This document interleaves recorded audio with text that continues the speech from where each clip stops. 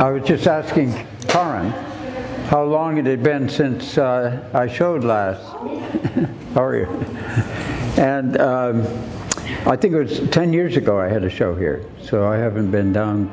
Eugene tends to seem like going to another country when you live in Portland. I'm sure it doesn't to a lot of you who go back and forth all the time. I'm going to tell you a little bit about what I do and then how I do it, and you're welcome to take pictures or anything you want while I'm talking. This show is work from about 2 years, 3 years, I guess. You'll see by the dates on it. Some are quite recent, and others are about a year or two. I had a show up at Ogden Gallery, I think 2 years ago of these, and the catalog, which you see around, was from that show, and which reproduces everything that was in that show. I've been a printmaker all my life, actually, along with painting, and I hadn't done reduction linos before I started these.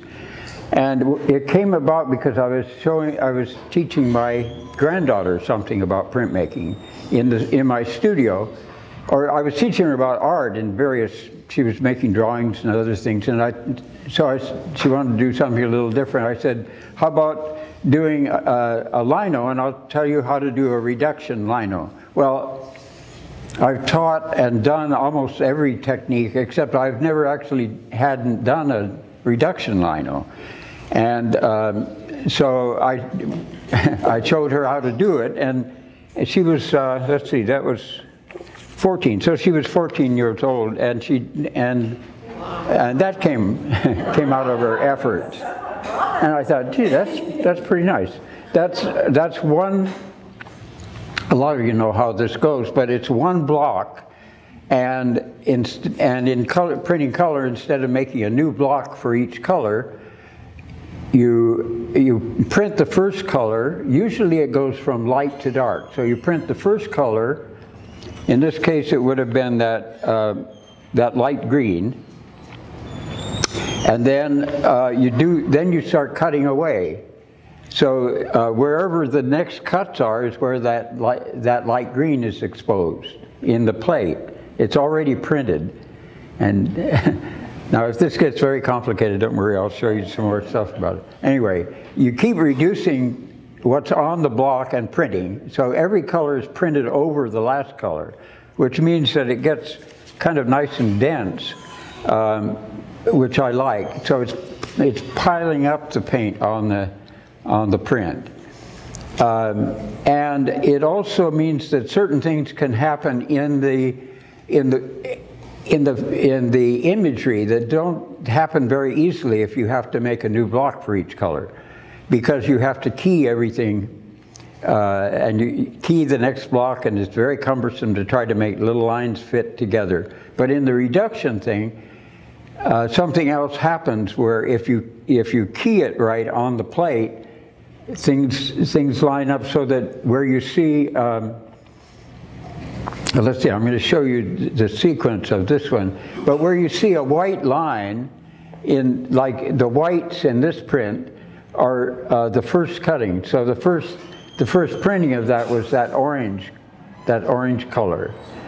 And then the whites, all the other colors that come are locking around that. So often the lighter lines seem to be up on top. They were actually underneath. So certain things happen with the color is that you're able to print quite a bright yellow, which would be a line.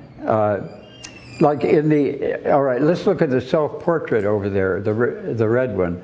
The yellows in that were the first printing. So those light lines that are cut on the left were cut early in the plate, and then the red and the black had to fit. It had to be keyed so that they fit around it. Actually, it appears to be on top, but it was the first colors underneath.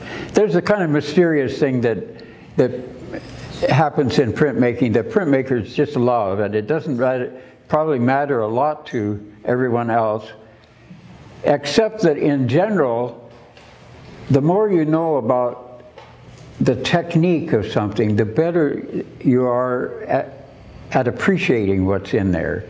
You know, technique is not everything. It's not everything in a plate or a painting, but it's there. It's part of its making, and art doesn't exist without that making. So the more you kind of know about the making of it, the more you can really appreciate what you're looking at. I mean, you might love something just because you love the image, but the image got there through the making of it, right? So, so let me show you, I made this because I was a teacher for years and years. I get into teacher-ish stuff. And so this print behind me here, and you can look at all this up closer if you want to. But this is the sequence. So some of you are going to have to look at it a little later, I guess. The yellow was printed first. What I've done up above is print what the block would look like if it was printed black at any stage. So that's the only reason this is here. So the yellow, this was the cutting in the block, and then it was printed with this yellow. Then a lot more of this was cut out here, and every time there's a cut now, it's exposing the yellow. So when I know I'm going to print a red, as I'm cutting, I have to think every cut is a yellow. And then the red's printed, and that's the second stage. And then this dark green, which tends to look kind of black from a distance, it's really a very dark green. And then the final cutting is like up here. You can see a lot of it that's been cut out from that stage. And at that point, particularly if you look at it up close, you begin to see you begin to see the green that appears black until the black is printed. Then you get this sense that these greens are way back in the space, and that the green is modifying the black. Okay, is that all? That's all clear. All right, go home and do one now. Why does the red look on top of the green? I know you were talking about depth, but the red there is on top of the green. How does that happen? It happens because of keying the block very precisely on the. So there is at the stage where the red is there, I've made cuts like that. And so when I print the green, it exposes the red. The red is already there on the paper. The green is being printed over the red. So there's red under all that. There's red under that too. But it appears to be on top because it's being exposed, just as this green appears to be on top of the black. Just because it's exposed, it's exposing the green before I print the black on. George, how many prints did you do of that? So I'm going to show you the material that's printed. Often I have a very nice press, and most of my printmaking is done with either block printing or woodcuts or etching and engraving on this press. But when I started, I got this material which is kind of a rubbery material, and it's this stuff. It's called Ready-Cut or something like that from Blix, and it could be backed by gluing it down to something, but it doesn't need it. But when I first tried running this through the press, the pressure of the press would start distorting this stuff because it's kind of basically rubber. So it wasn't possible to print it that way. And so I print with a Baron, which is just a kind of a disc. You put the paper down and put that on the back of the paper and rub it. It's very primitive, but it's the way woodcuts were printed for years and years, and it's the thing you can do without a press, you know,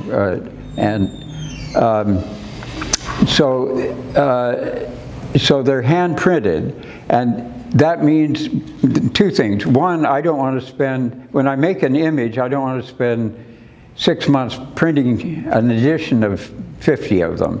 So I've limited, all of these are only 10 in the edition, because they all have to be printed right through. So because of the reduction process, I can't at some point decide, well, I don't want that much, I want, you know, you could do that with a couple of blocks. You could say, I want more of this or less of it, so I'll just make some more cutting in that other block. So each print has to be printed all the way through, and 10 is fine. I can stand that, you know, I mean, I can print 10 of them in a few hours, and then there's the next color, and that's that's a few hours of, so any one of these that has about 4 colors in it, that's 4 times through back onto the block, and you know, printing again. So 40 times for an edition of 10. Well, it gets time consuming, but it's so much fun to do it. But you know, if there were some kind of if I had a commission to do 50, then I'd sort of hire out the printing and do 50 of them. They could be done this way. But for my purposes, and I always do my own printing anyway, I like to control the whole thing. So 10 is it. And there's still several images of each of these, but some of them have gotten down to the last 1 or 2. That's a marketing pitch here.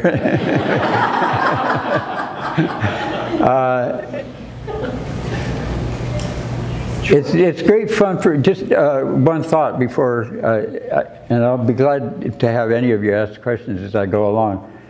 This method has also meant for me an investigation of color that's much more than what I normally do in printmaking. My method for a long time was to print the black image and then to hand color it with watercolors and thinned acrylic. And I've done a lot of prints that way, and I think successfully. But here it's color all the way through. And the other thing that I do is not make a color sketch of what I want first. So I want to have it only up here, and I want to have whatever improvisation is in there work for me. So I've thrown out things that weren't working after several colors, and there was no way to save it and no way to go back. But the improvisation also makes me keep on my toes, and it's very exciting to think, to print a green, and all 10 of them are printed with green, and now I've got an idea of what red is going to do over that green, and how it's going to affect it, and how the cutting is going to affect some parts of it differently than other parts. So it's exciting. It's exciting to think about this next stage. I'm going to find something. You know, I'm making a Christmas present for myself, and a lot of what you do as an artist anyway is to make. It's the joy of discovering, right? I mean, it's the discovery that's in there. Otherwise, why do it? It's not a commercial job. You're not just grinding out something. You're potentially making discoveries, and that's what's just. So this method has led me into making discoveries that I wouldn't make directly in painting, and I wouldn't make in another way of printmaking either. So Craig. Yeah, I think you dealt with it partially, but we're just saying that when you start out, say you're going to go for an edition of 10, how many do you print with your first pulls? I mean, I would think if I were doing that, I'm going to have 15 at least to start out in order to come out with 10 in the end, because I'm going to have some failures. Yeah, right. Usually the standard is at least, you're going to waste that many, and you're going to print at least 15 to get 10. This will sound like bragging, but I've gotten it down to where I print 10. I mean, and sometimes, no, quite often I'll do 11 because I figure one of them's not going to work. But yeah, they either work, or sometimes if I get to the fourth color and it's just, you know, I don't like it anymore, so it goes out, in spite of a lot of work that's been put in it. So one of the reasons that I can do it that way is that when I first started, I was just kind of lining up the paper with marks on the board, and if it jiggled a little bit in the printing, then it's off, and you've got to have extra copies to make that work, or you know, to get your edition. But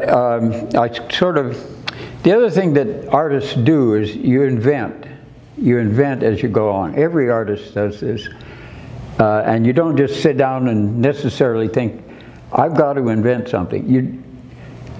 I'm sometimes doing something, I just need something else, so I just do it, and then afterwards it occurred to me, gee, I just invented something there.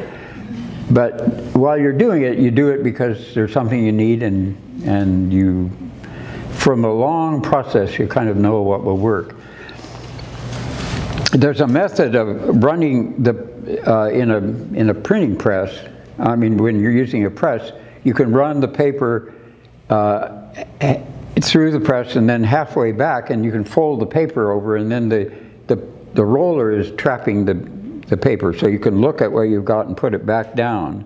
Well, I didn't have a press to do that, so I made this gadget, which means that I can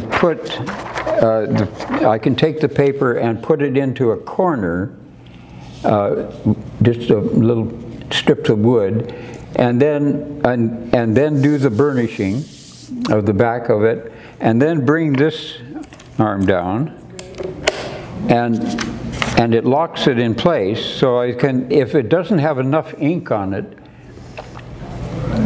in any way, I just hold this and put more ink on, and then I lower it down, and it doesn't wobble at all. It goes right back on the smallest lines. And so more burnishing, and well, it still has a spot that didn't quite make it, a little more ink, and then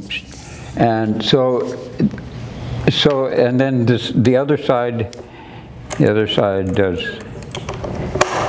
that. And then since I'm right-handed, I have this little thing to hold the paper, and I just go like that and back down. The bar doesn't affect the print at all? No, it's padded with a bit of felt. No problem. It's just enough pressure to just trap the paper so it doesn't move. So you're a bit of an engineer as well as an artist. Design. Well, I've done a lot of remodeling on our house and things like that, you know. So that's where it comes from. But I've had occasion to show this to a number of printmaking groups where I've given a little talk, and they like it, so they take pictures of it and go home and make one. Can I ask a question? Yes. In this image here, there's two versions of the orange. Is that two different presses or just a different amount of ink? That orange, right up here? No, I mean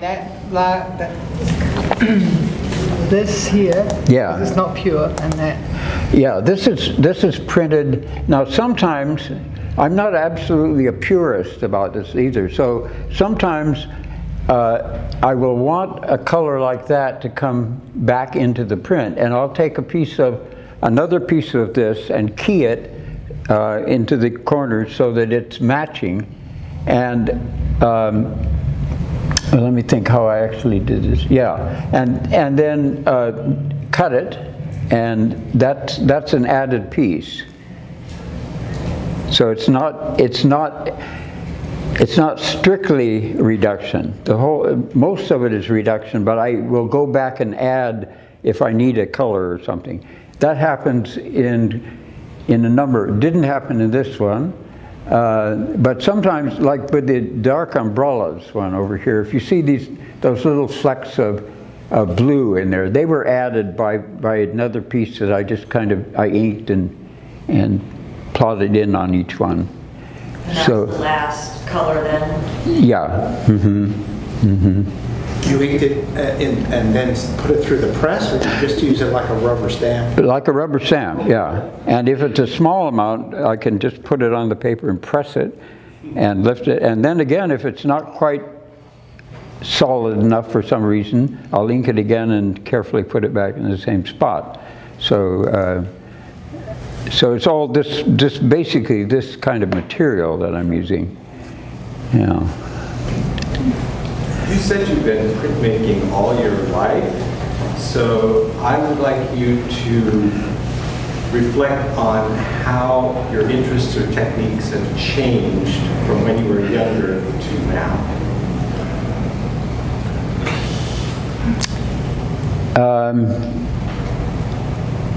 Well, I guess you'd have to look at a lot of images to see how they. I've always been interested in the technical part of printing, so I've tried to explore that just very thoroughly, because and again inventing just stuff that I needed. I taught intaglio printmaking at the art school for a long time, and I was encouraging all my students. We were all adding stuff and finding materials to use on plates. It was kind of wide open what you could do. And so in a technical sense, I think I've picked up certain techniques as I go along, but they're just kind of added to all the techniques that I use. And I think I tend to use whatever I need to get to my particular statement. A lot of these, well, all of them are kind of reflections of themes that I've used over the years, and I keep revisiting. Rowers, I rowed for a long time, and I've done a number of images of rowing. People with umbrellas is a kind of a theme that I go back to over and over again. All of which started one day when I was walking downtown, and the Rose Parade was either just finishing or something. It was near Lincoln High School where they disbanded, and it was a rainy day, and that people were forlornly standing along a curb with their umbrellas and stuff to keep the rain off. And so I did one painting from that. And that led to another one, and finally I had about 50 paintings that were all variations on. I got interested in the idea that people were lined up on a curb, because then you don't. I mean, it's a sort of self-organizing thing, a curb. If you're waiting for a parade, you can step out, but then you mostly should be on that line. And it's like little pots on a still life tape shelf or something. That was my thinking about it. And so I made all kinds of variations on that, including some very big paintings with umbrellas. And I like the idea of the umbrella as a thing that shelters and also it becomes other things. Like in that print, there's kind of like mushrooms growing in a field or something. I'm very fond of double imagery like that. One thing that seems like another could almost be another thing. I think life is like that a lot, where you see something and it reminds you of something else. Your memory takes you back. But that whole aspect of what an image can be interests me very much. There are other umbrella ones back there. I got very interested in, there's some that are called 20s girls, and there's 3 or 4 of them in here, and they were triggered by just running across a photograph of the 1920s of some girls on the beach, and they were in their 20s beach costumes, you know, looking very innocent, but also very like they're out for some kind of fun, and it was just this one photograph that triggered then a series that I called 20s Girls, and I don't know. My granddaughter was getting into her teenage years, and all of that was just making me think about that more. Let's see, what are any other interesting themes that I've thought about here? Dogs and cats? Yeah, dogs and cats I've done lots and lots of cats. I'm kind of known as a cat painter, although I really like doing dogs, because dogs visually have a lot more variety than cats. And for an art, and also when I'm doing dogs, I'm always thinking about the human beings, you know. So you can make them scruffy, or you can make them angry, or this or that, and I think they're very much a reflection of, for me, of, you know, what I see and think about around me. We always noticed that your cats were jumping out of the picture. Jumping out of the picture.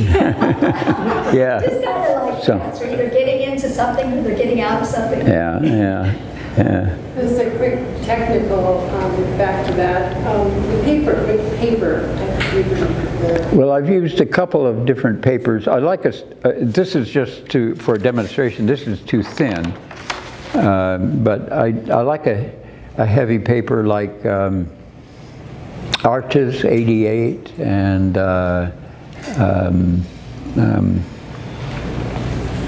BFK is a good one. Should be a good rag paper, because and they're both oil inks and watercolor inks in these. And the nice thing is that the formulation is such that it doesn't dry right away. You know, you'd think of water-based that you'd have to do it very fast in order for it not just to dry, but they've got some formulation that's very nice on the palette and gives you several hours before it begins to get it all set up. But on the paper, it'll dry, you know, like overnight very easily until you're ready for the next color. With oil-based, I've had, when I was into most of these, I had clotheslines hung up in the studio with them drying for sometimes a couple of weeks, trying to get the black dry. And so sometimes I have mostly oil-based, and then if I want a black, I'll do a water-based, which is quite compatible, but it dries faster, sets up better, faster. Do you make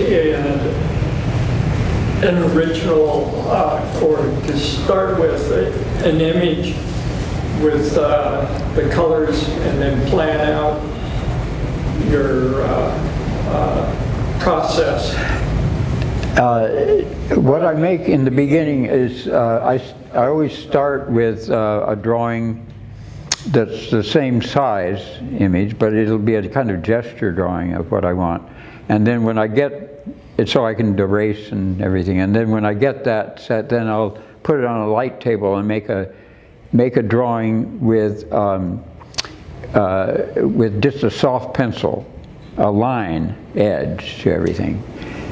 And then this material is has an interesting property that if it's clean, you just turn that over and I can burnish the back of it, and the pencil comes off very clear, and it kind of sticks in it a bit. It doesn't brush right off with your hand. So I've got that as a guide, but I don't make any kind of color copy, because I mean color matrix because I don't want to know. I just want it in my head about what color I'm going to do. I want to be surprised as I go along. So,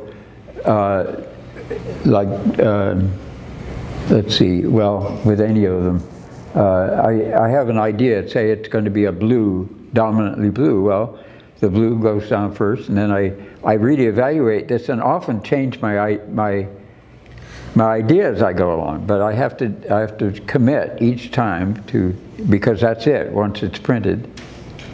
Well, how many of you are printmakers here? A few. Okay. Well, I'll give you one more hint here, which is something I found very useful, especially with this method, and that is the next color that goes. So the red's been printed. I mean, the yellow's been printed, and then I've got the block ready to print the red. I don't print it. This is another reason I can do 10, is that I don't print it right on the paper. What I do is ink the block up, and I take a piece of clear acetate. Just really, you know, it's like the stuff they use to bag prints, nice and clear. In fact, I use mostly those bags, and I cut them, so I've got, but maybe you can buy a roll too. Put the acetate down on the plate, and actually you can rub it just with your fingers. But that's put down, so I ink the acetate first, take the acetate up. Now it's face up, so I don't have to worry about whether it's dry or not. Lay it down on the previously printed page, and I can see exactly what it's going to do before I do any printing. And almost always I figure, I look at it and then I think, no, it would be better with a little more of this cut. Or sometimes it would be better with a color quite different. Okay, I'll clean the block, a new color, it's still that one cut. Acetate, the acetate goes over the previous print. And so I'm not committed to the printing until acetate, and it's so easy to print this acetate. It doesn't take any time at all. A useful hint for you.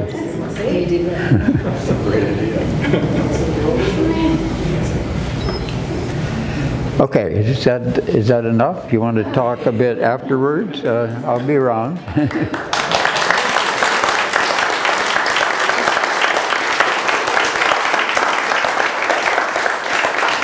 By the way, one more commercial. I'm having a show at the Ogden Gallery in November.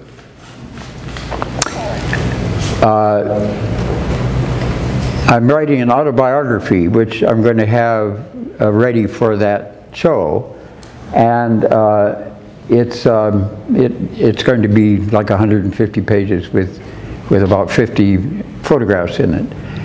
And so that'll be at that. Watch for it. Yeah.